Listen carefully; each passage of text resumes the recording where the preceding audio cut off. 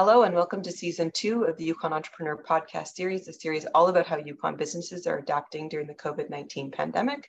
I'm Carrie Johnston, your host, and I'm calling in today from the traditional territory of Champagne-Aniak First Nations. And I'm joined today by Laura. Laura, please introduce yourself. Hello, I'm Larra Daley, owner, operator of Cultured Fine Cheese in Whitehorse, Yukon. And I'm both happy and nervous to be here. Well, thanks so much for calling in today, Laura. And you're joining us from Kwanlin, Whitehorse, on the traditional territory of Kwanlin First Nation and Ta'an Council. Yes. Awesome. Okay, so tell us a little bit about your business. What is it that you do? Cultured Fine Cheese basically started as a small cheese kiosk where it's kind of custom cut to measure, wrapped on the spot.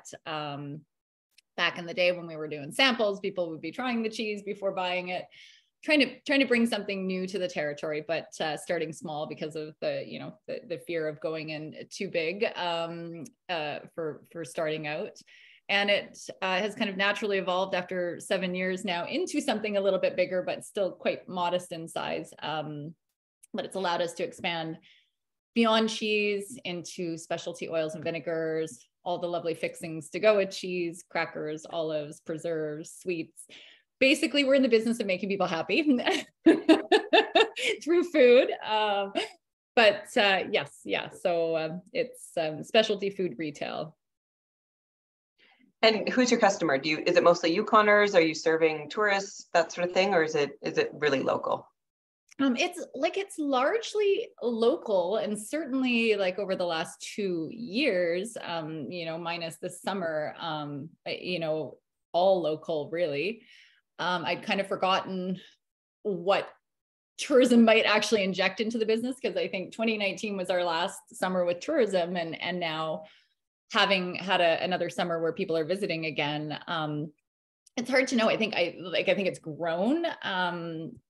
For sure, I guess the business has just grown since then, but tourism did give us a really nice injection, especially realizing that kind of our bread and butter base customers are the locals, and a lot of them are traveling this summer. So I wasn't quite sure what to expect. And so it has been a really good, healthy infusion from the tourism sector, definitely. But I mean, in those quiet months, that get you through the rest of the year, and not quiet months like December, it's our locals. Like it's so much fun because almost every customer that comes through the door, I generally know by name, or if they come through the door more than once, I try to make a point of getting to know them by name. And so we have, really great longstanding relationships with the locals, but it's been fun getting, new faces from different places through the door again too.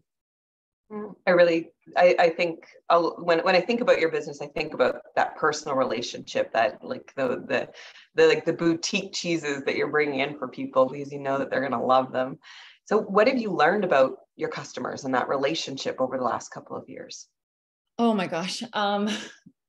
Like I've always said it, we have such incredible customers, and like there is more than the connection through cheese. Like I always say, cheese is my medium with which I get to connect with the community. And that's become a huge part of the business, like in the heart of the business for me. So I think had we started the business just right before the pandemic, it would have been, I don't know if we would have survived, but we'd had so many years of establishing these relationships, building this trust. And our customers, they would basically, when we had to kind of resort to other means of keeping business going, there was no doubt or question in their mind. They were just, oh, I trust whatever you do. Oh yeah, just put something together. Oh, it's good. You know what I like. So all those things were really established. So I have to say, it sounds cheesy. It's in my nature, but I think, I just really felt so much local love and support throughout the pandemic. Like people really took it upon themselves as like it was their role, to keep these businesses going, us and many others, to just really want to see us survive that time. So I think, just really reiterated just how incredibly supportive the community is, certainly for our business, but, connecting with other local businesses on that too. And people would have to go a long way to to find these other shops if they didn't exist after the pandemic, you know? So I think, yeah, people really took it upon themselves to do their part, and a lot of local pride there that people have for what's been created here. Mm-hmm, mm-hmm. What was your first memory of the pandemic when you realized that this was going to be like a really big thing? Oh, well, I think maybe there was a bit of denial leading up to it because we had a spring break trip to Vancouver Island booked. And I feel like the day before we left, even I was still hugging every customer, like regular customer coming through the door. And we're, you know, I was kind of getting a sense of like, should we do this trip? And so many people were like, oh, you deserve a break. Oh, go for it. So I think maybe a lot of us weren't realizing how big this was going to be. And it was probably like day 2 on our trip down to Vancouver Island. Things had probably hit a little bit more there already. So that whole realization, like, oh, the grocery store is empty. Good thing we packed our own cheese. And oh my goodness, just that sense of, you know, impending change.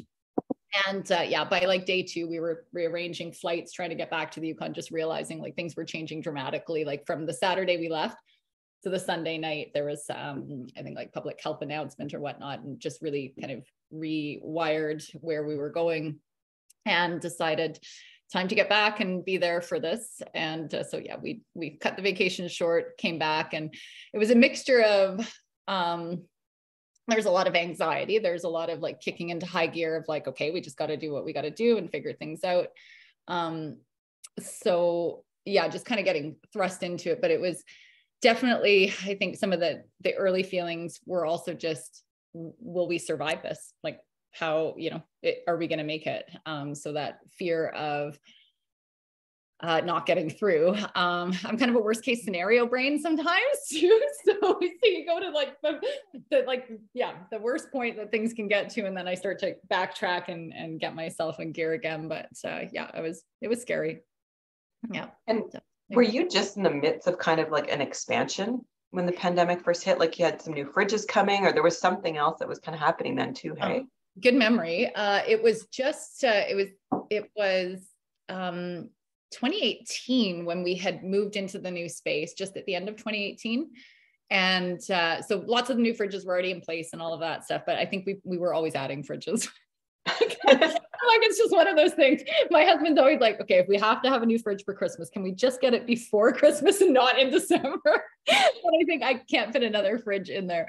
But no, I timing wise, yeah, by March 2020, we were like very stable in that new location, which was another great thing too. Yeah, there's so many factors of luck involved too, you know. It's not all smart decisions. It's timing and luck and all of that too. Which of the public health measures did you find the most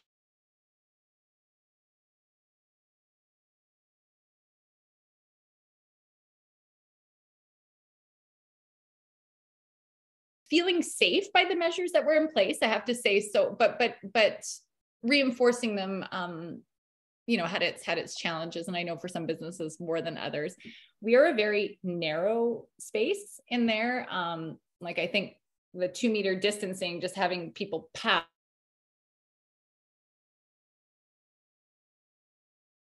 display wall to properly honor that. So, I mean, again, like most of our customers were regulars and really just got it and supported that. So we didn't have a ton of difficulties, like the masking part too. Like people, for the most part, people were really, really good about it. And I mean, we are still wearing masks as we're dealing with the food, and we're dealing with tons of people coming through every day. And I just feel like that's where we're at right now. But you'll see people, even still our regular customers, and you know, we have that little sanitizing station, a little sign at the front there, and they just stop and they wait, you know. And I'm like, oh no, you can come in. It's not 2 at a time like the sign used to say, you know. And then you'll see them like reaching in trying to get a mask or something. Like, no, you don't have to wear a mask. It's okay. So I mean, for the most part, people were really good at just accepting that and not, you know, taking it out on us personally. There were just, you know, a few rare situations where it was, you know, uncomfortable to have to address it. But I think, yeah, we were pretty fortunate again in that we have like really good, strong relationships with our customers, and I don't think any of them, even if they didn't love the, the pieces that were in place. They respected us enough to just do what you had to do. Right. So yeah. And realize it's not easy being on the other side of that too. So yeah. We've all kind of had to adapt in some way. Which adaptation in your business have you been most proud of? Oh, I mean, one of the things that like we had to do pretty quick, because again, we had no idea where things were going, and quite nervous and wanted to make sure my staff felt safe. We weren't mandated to close at any point during that, but we decided to just go to online and, curbside, or, pick up at the gate or whatnot. So it kind of changing everything that we had established as a really like come in and connect with us face to face, like really interactive, to a whole online system with my, thrown together makeshift, good enough to get us through website. So I was like pretty proud at how quickly we got that together. And I think it's survival, right? Like you do what you have to do to figure out how to make it through.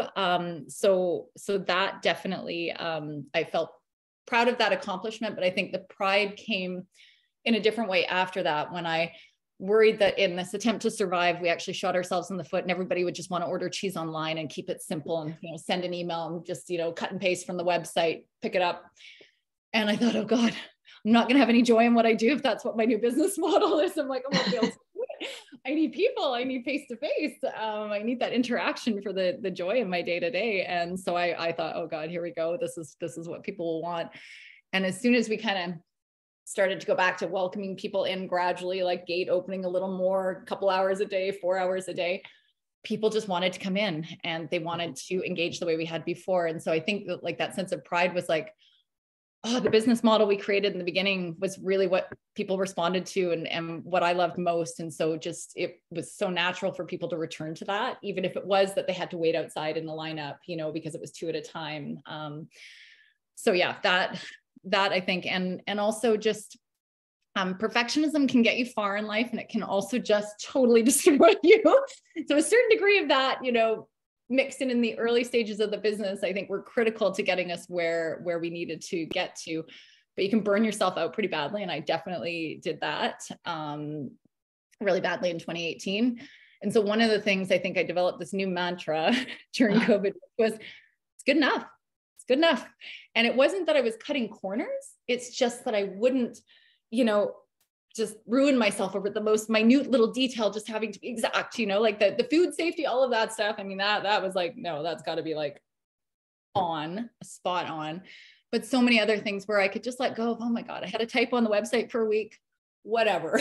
People can make it, make it out what I meant to say, or, just, I guess being more, accepting of humanness and imperfection. And so that was a big step for me, for sure, coming to that place.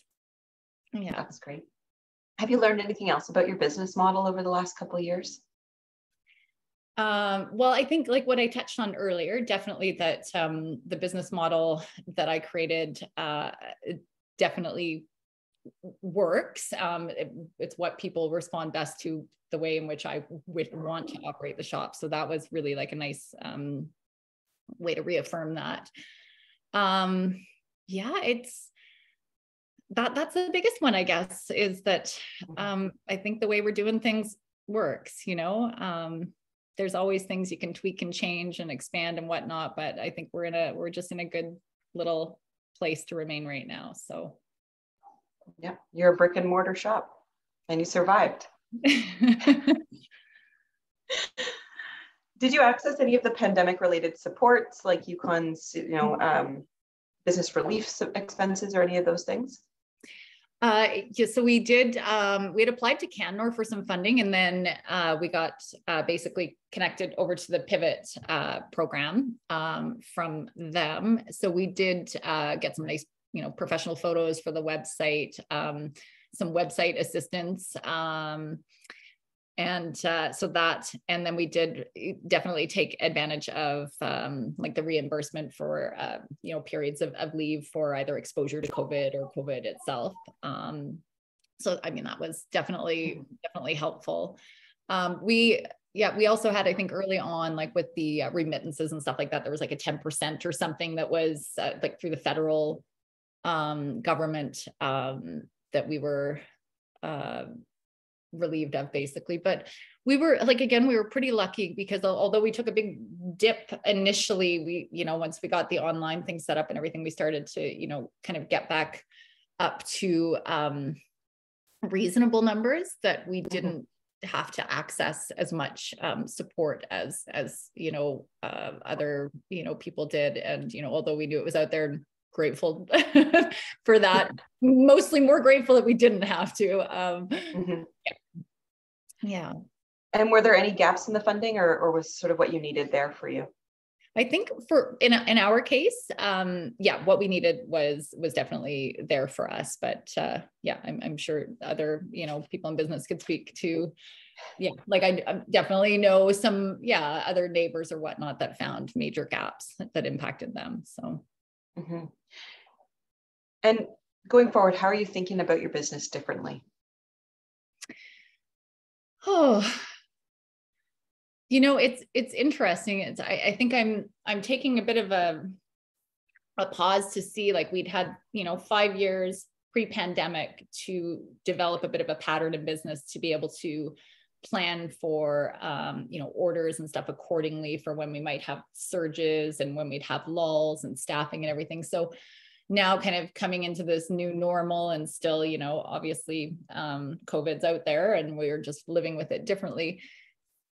Taking some time to just see if there are new patterns now that we have to pay attention to, you know, if there are, you know, if the lulls are going to be longer, you know, if like, again, summer tourism season, I had no idea what to expect. So just kind of, wanting to see what happens over the next couple of years to see if there's a pattern emerging, if it's similar to what we had before.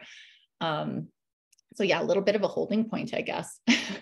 And I've gone off track of it. I got to look at the question again, but yeah. And just go ahead. Also trying to, I think a lot of people during the pandemic, like just reevaluated so many things in their lives. And so really I'm kind of back on that track again about trying to find balance. It was really hard at the beginning of the pandemic. It felt like I was trying to homeschool my son. I was trying to figure out how to put my business online and just how to deal with all these things. And it was all consuming and overwhelming and taxing. And so there's a little bit of that debt that has to be repaid as well in the sense, like emotionally, mentally, physically. So trying to, right now, take the opportunities for that balance, take more time for family, really try to be okay with that the business is where it is right now. And maybe I don't need to throw my all and everything into thinking of the next big thing or expansion or anything like that, but just appreciate where we are and have a bit more time. That's an interesting segue to the next question, which is like, are you positioned, like how might you position yourself better for, you know, the economy to come? Are you picking up any new skills, or is that new skill learning how to say no? Yeah, you know, that's a really hard one for me. You know, and also another thing that came up recently too, with friends of mine, we were talking about how trying to never apologize in an email. Don't start your email with "I'm sorry" or "I apologize for." Just be okay with the fact that, you know, you are saying no or turning down an opportunity. Struggled with for a long time for sure, saying no. Like in the beginning, you feel like you can't say no to a single opportunity because you're trying to grow and develop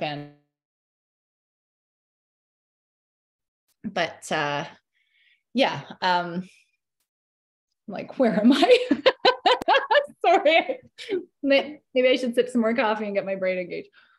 Yeah, no, you're doing great. And I mean, the next question is sort of similar too, but is, you know, what have you learned about leadership when you know, leading employees, leading a business? What have you learned about your leadership qualities over the last little while?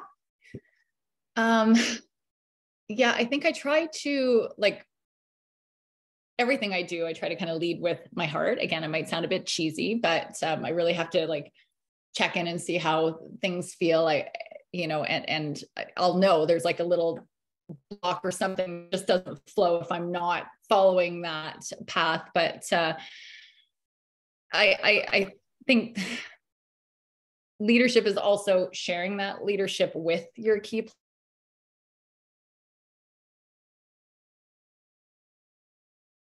being that employee for so many years and you know, retail jobs, thinking, oh my God, it's never going to amount to anything. All I do is retail. Where's that going to, you know, translate to anything down the road?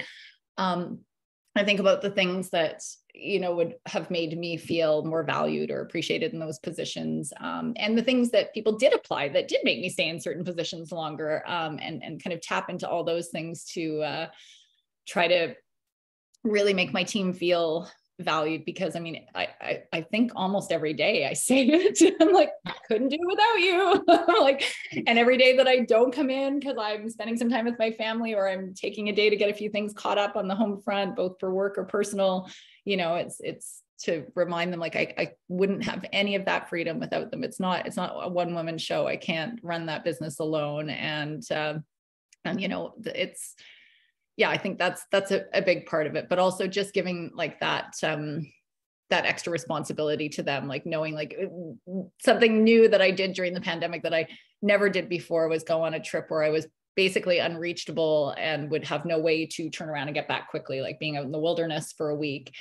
And I think as it freed me in so many ways, but it also empowered my team because, you know, I trust them and I know that they're going to do what they need to do. And it's like strange times because of the pandemic too, but, you know, trust their judgment calls during that time. And so, yeah, I feel I must be doing something right because, like, I've had employees for a long time, you know, but, so yeah, I guess, again, and also just being open to learning from them. That's huge, you know, like listening to them, what ideas they have and hearing them out. And I mean, the business is shaped not just by me, but by all of us and how we all work together. Mm-hmm.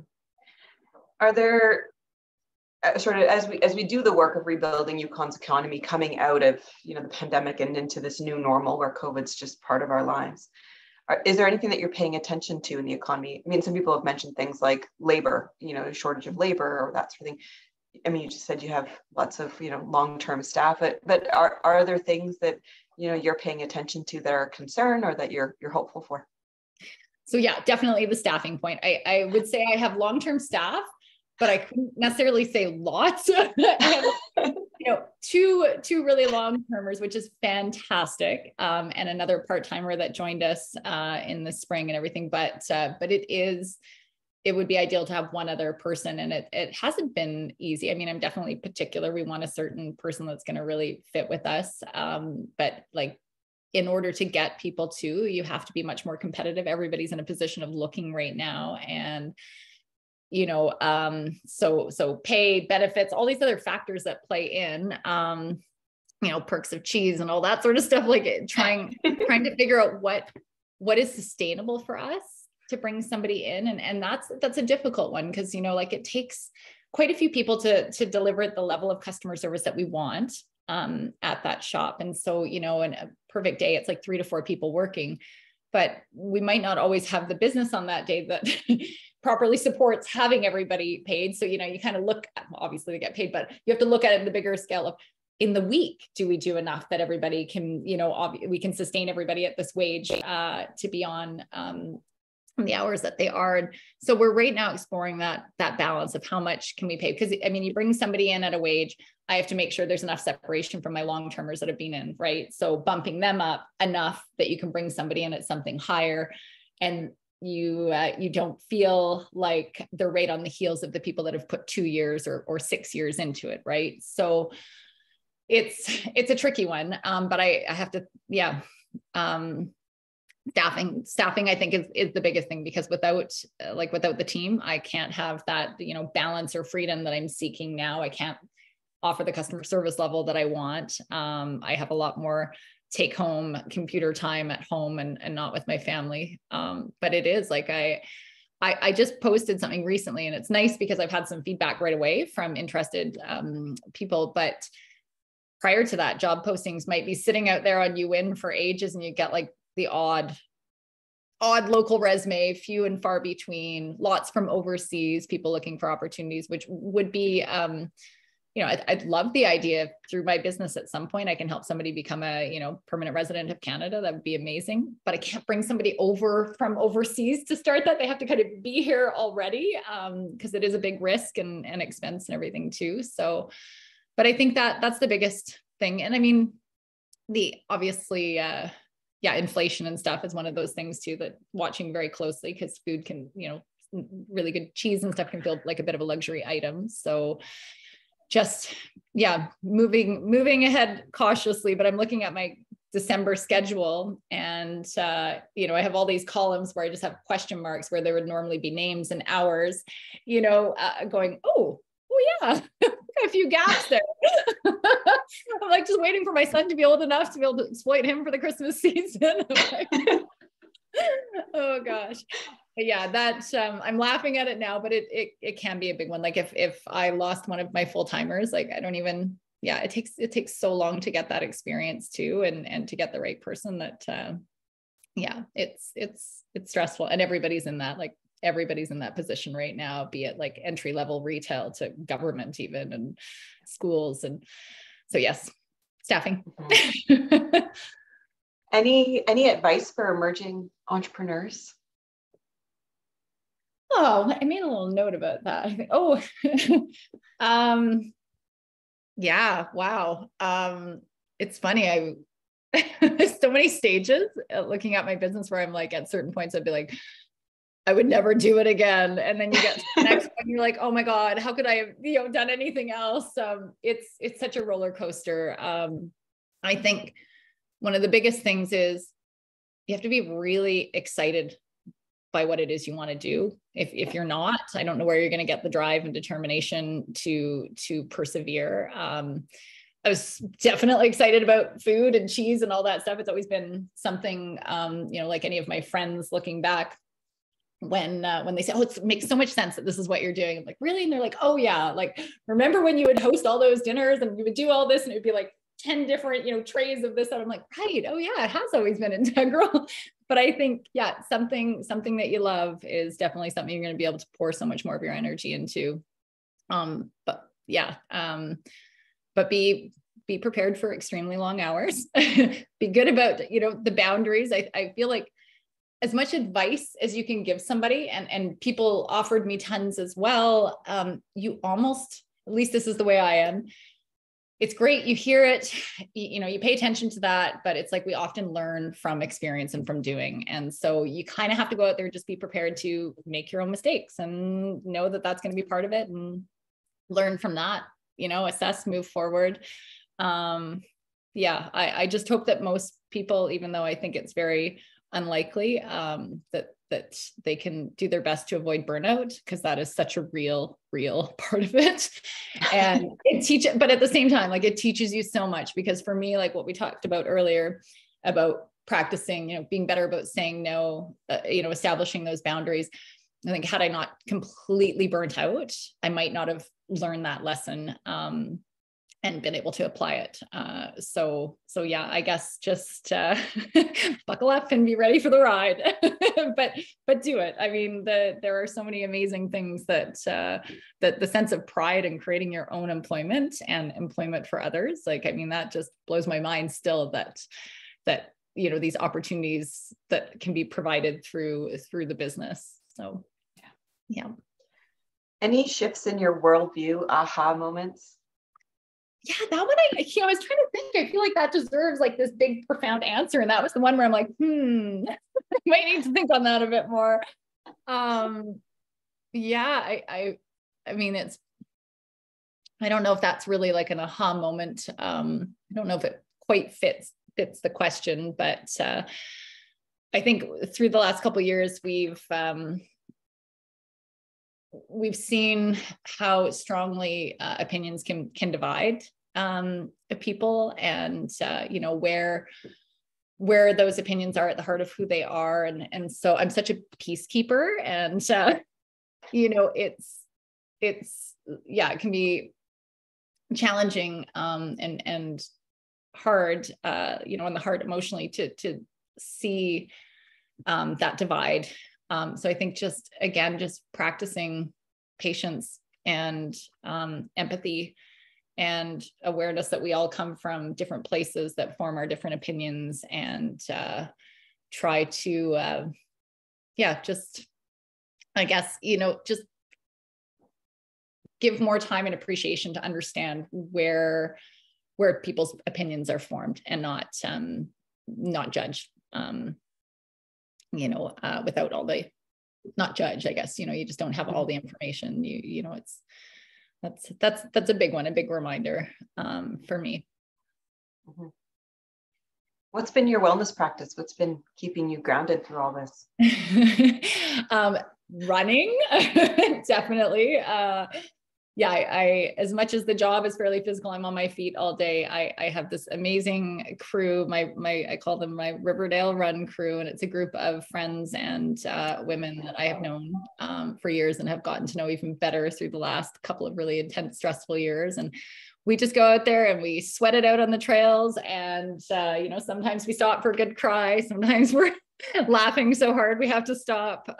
So that's like integral to my well-being, my running and my time. Like it's my social life, basically. I always say my social life exists in the store with my customers and my run group. I'm not a super social person outside of that. I might have little one-on-one walk here or there, or a little, dinner with close friends, but that, and then hugely my family, just having that time with my family, having time outdoors with my family, being active with my family, be it skiing, backpacking, canoeing, any of those things together with my boys, is also just so important to kind of keep me emotionally stable and feeling more connected, more resilient. And then quiet time.